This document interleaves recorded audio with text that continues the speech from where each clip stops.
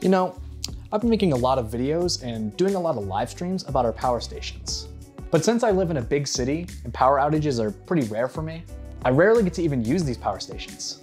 So since we get a lot of comments asking for a proper test, I'm gonna use the Mega One to power all my devices today and see how it goes. Let's get into it. All right, let's power this bad boy up. So as you can see, it's not at 100% right now, and that could be for a few different reasons. Of course, if you've used it and haven't charged it, that's probably why. However, once the power station's on, it's using power for both the screen and connectivity.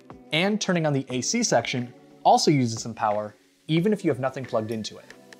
Another reason is that every lithium battery, like the lithium iron phosphate battery found in every Mega Series power station, do eventually lose power over time, whether or not they're in use.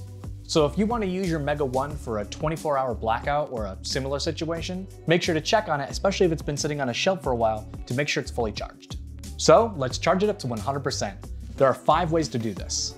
The first way is to use the included wall charging cable to charge via AC grid power. You can also use the Anderson port right next to it to charge via solar panels. The third way is to combine AC and solar charging, which is by far the fastest way to charge any Mega Series power station. You can also use the included cigarette lighter to Anderson cable to charge via your car. And finally, you can also use the Opus E1600 gas generator to charge your Mega One. But I'm just gonna go with option number 1 and plug it into the wall to charge. All right, I got it plugged in, let's start charging. All right, it's starting to charge up. It's also starting to make a little bit of noise now that the fan is on. It's getting more and more power. All right, the input wattage seems to be settling around 1,400 watts, which is the advertised input wattage for the AC charging. You can actually go set this down in another room and monitor it via the new Cleanergy app. From the app, you can also adjust the charging speed. So say I wanted to go to slow charging, I could do that right now, and it will slow down the AC input.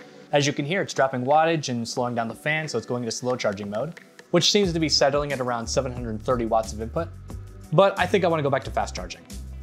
You can find the Cleanergy app on both the App Store and the Google Play Store. All right, the app is telling me that we're at 97%, and we are.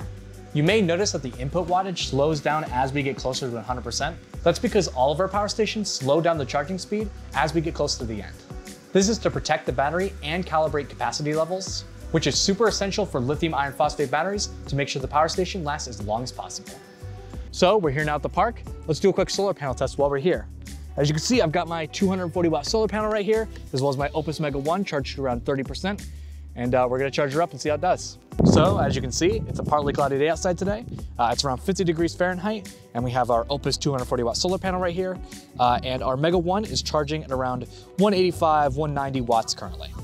Now, unfortunately, I can't show off both charging with solar and AC power, but by far that is the fastest way to charge, especially on a great day like today. Now that it's charged up fully to 100%, let's test out what it can and can't run. Starting with some lower wattage devices, I have here my cell phone, an Apple Watch, and a flexible pair of headphones. The Mega One comes with 6 USB ports, including 4 USB-A ports and 2 USB-C ports. If I press the DC button, it turns on the USB ports and allows me to charge up to 6 devices at the same time. And as you can see, with 3 devices plugged into the USBs, it's charging them with absolutely no problem. Underneath, we have 4 AC outputs, so if I press the AC button, all 4 of them will turn on at the same time. I have here my laptop, my cell phone, and a fan. Let's see how it does with all 3 at the same time. As you can see, it's handling all these devices with absolutely no problem at around 75 watts of output. Let's not forget though, the Mega One also has a 12 volt output for devices like 12 volt fridges. All right, now we've got some pretty power hungry devices to test one at a time here. All right, the electric kettle is using around 1040 watts right now. The air fryer is pulling 1690 watts. The heat gun on low is using around 600 watts. And if I change it to high, it spikes to 1400 watts.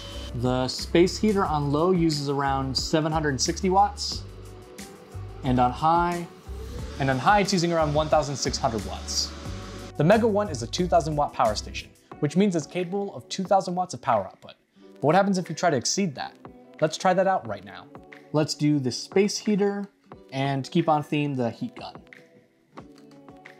So we're gonna turn the space heater on high, which uses, whoa, spiked up to 1800. It's going back down 1600.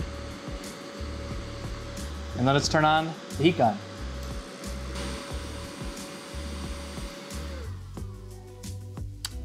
The power station safely turns off. As you can see, the power station will automatically stop powering the devices in order to protect itself and your devices. This happens if the power draw exceeds what the device is capable of, hence 2000 watts.